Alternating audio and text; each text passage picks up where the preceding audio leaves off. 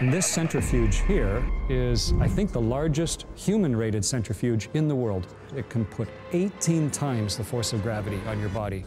But why do the astronauts have to enter the centrifuge before going to space? Two heroes will show us that.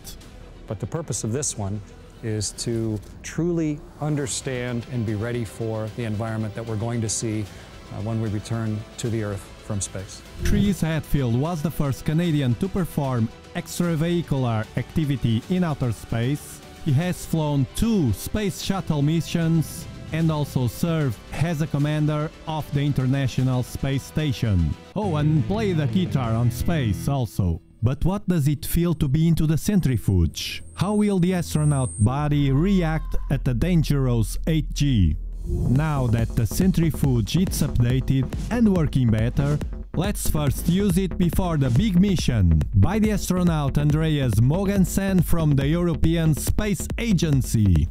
Can he handle it?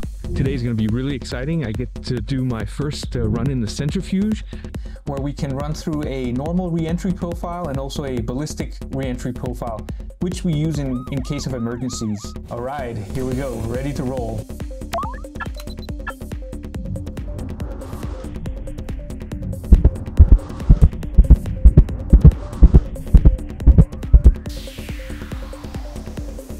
Wow, what an incredible experience. That was awesome.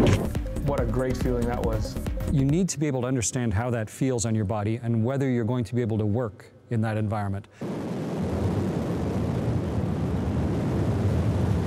Separation confirmed. So there we go, and a thumbs up from Andreas Mogensen. Accomplished the mission. But what happened to the astronauts after a long period submitted to the hostile space environment and a full battery of tests here on Earth? Worth it? Let's find out what happened to the young astronaut Andreas Mogensen and what is he doing today, almost 10 years after.